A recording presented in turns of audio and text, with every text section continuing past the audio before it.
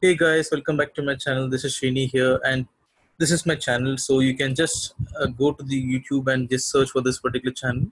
So here I'll be creating a lot of free videos on Selenium, Java, Python, robotics process automation, API automation. So you'll be also getting interview questions from the playlist which I'll be uploading. So it'll be very much useful to you if you just subscribe to it and hit the bell to get notifications, so that you're always intimated when I upload new videos. You'll be always getting the notifications.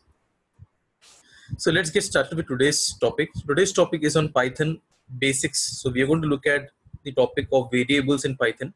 So in my previous lecture, I have uploaded a video where I have shown you all how to install Python, and also have taken a very basic introductory session on Python. So with respect to the syntax part, but in this particular session, we are going to focus on variables and how is it that it is different from Java. We are going to look at that practical session. So let's get on to Eclipse.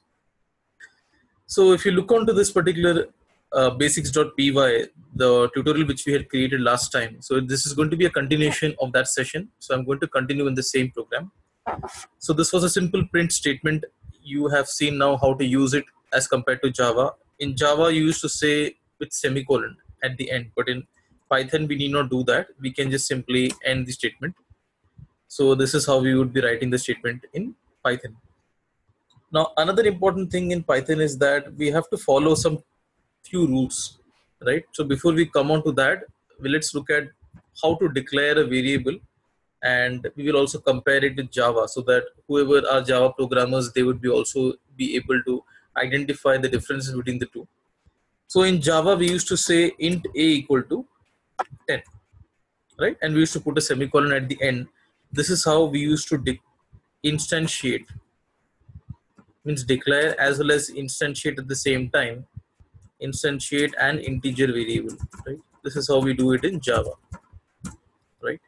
But so this is just trying to understand as if I'm trying to import something from Java, but no, that's not the case. I'm just trying to explain here. And in Python, instead of declaring the data type of the variable, we you would just be required to just provide the variable name. That's it, and just give equal to 10. No need to give the data type. Python is quite intelligent to understand. So Python interpreter is quite intelligent to understand that it is an integer, because the value which you're storing on the right hand side is an integer value. So it just looks at the value and it is able to interpret what is going to be the data type of that particular variable. So we need not even put a semicolon at the end. So that is the difference between your Python and Java. Another difference, if you would have observed, is that in Java we used to put this kind of a double forward slash as the comment, but in Python we use this hash symbol. So I'll just comment out this line. So this is commented, and see, there is no compilation error at this particular line, because this line was a Java syntax, so we have commented that. Now let me tell you one more very basic part in Python, that is the multi-line comment. Multi-line comment in Java, we used to say this way. We used to start with forward slash this way, and we used to end with this way. So whatever sentences or the values which are there in between these two would be considered as a multi-line comment. This is in case of Java. But if this is Python, you have to put it under 3 apostrophe and end also with 3 apostrophe. That is it. So this becomes a comment now in Python. So this is the difference between Python and Java with respect to multi-line comments. So this was single line comment and this is a multi-line comment. And now we have seen with respect to variable as well that we need not declare the data type. We just have to mention the variable equal to value. What if it is a string? That's okay. Just give a variable name, enclose it within double quotes. That is it, right? If you are having a Boolean value, right? So just say true. This is how we do it in case of Python. We have to put this as a capital. It's like a camel case. So you have to put a first letter as a capital letter, true or false, depending upon what value we need, right? And then we can just again print these values in this particular session. Let's say, so here, now how do we let's say that we have to print something, right? And we are having some fixed text, let's say a, like this. In Java we used to use this plus sign to do addition between a string and some other value, but in case of Python we are going to use comma. So that is another difference between Python and Java. So now I'm going to say a, right? But that's not all. I need to print the str and boolean values as well. I'm going to put one more comma. I'm going to say str. I'm going to put one more comma after this particular value, and just going to give the value str. Again put one more comma, boolean val. Again put one more comma. So this is just a very basic lecture, guys, so that you get comfortable with Python. So believe me, Python is not that difficult language to understand or get used to. Even if you know Java, it is not that confusing. It just needs a bit of practice so that you can differentiate between the two of the languages syntax and still be able to do well in both the languages. So definitely it's not that difficult or complicated to understand.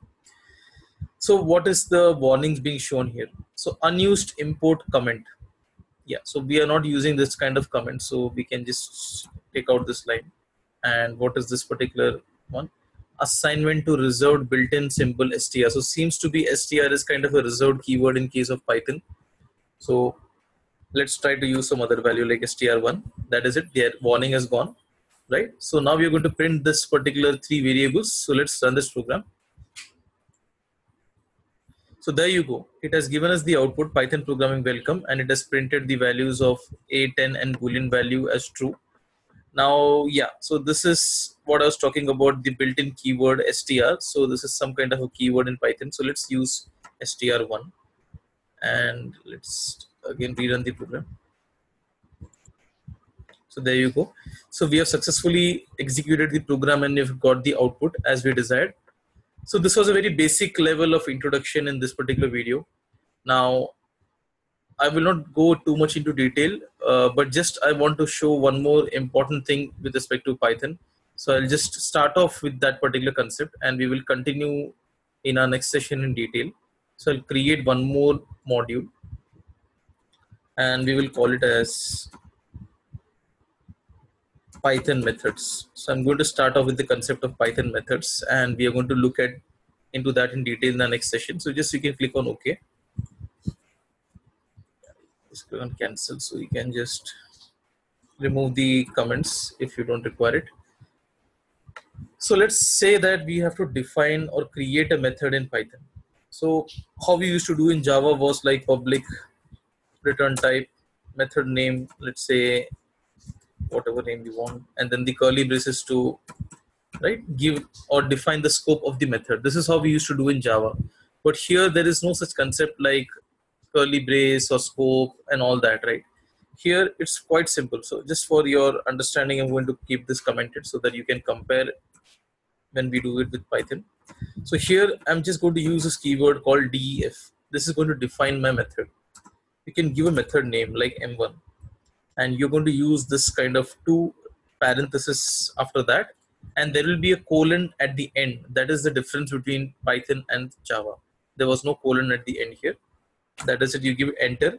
Now as soon as you give enter, you see that the Java interpreter has automatically left 4 spaces here. 1, 2, 3, 4. So if I remove that, again I'll show you. Just remember that it is just below M here. So I'm just going to backspace. 1, 2, 3, 4. So exact 4 spaces is how the indentation goes in the case of Python language. Now you can give your statement as I had created the variables like a equal to 10, give enter, then say print a, and just print the value of a, and that is it. Now you have just defined the method. You have to also execute this program. So let's say if you execute this program, what will happen? There is no output, yeah, because you have not called this method. Like how in Java were calling this method met1 using whatever class it belongs to, the class name, or if it's a static method, of course. If it is not a static method, we used to create the object, right? Let's say it belongs to class 1, then we used to create an object first of class 1 like this, right? This is how we used to do in Java. and then we used to call obj dot met1, right? So in Python we just can directly call the m1 method. We need not worry about any of the other things. You just have to use the method name m1, and that is it. There is no semicolon, anything required. Just now it's giving an indication to the Python interpreter that, so this is the scope of this method m1. If you see this minus sign, if you minimize it, it has collapsed.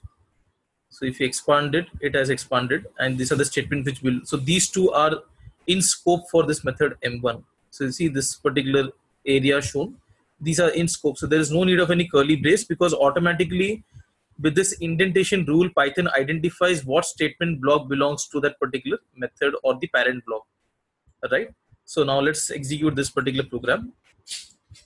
So as you can see, it has given the output A as 10 because we are calling the method m1, and you're going to print the value. So that's all for this session. In the next session, we are going to continue from this Python basics, and see you in the next session. So if you haven't subscribed my channel yet, I would strongly recommend go ahead and subscribe.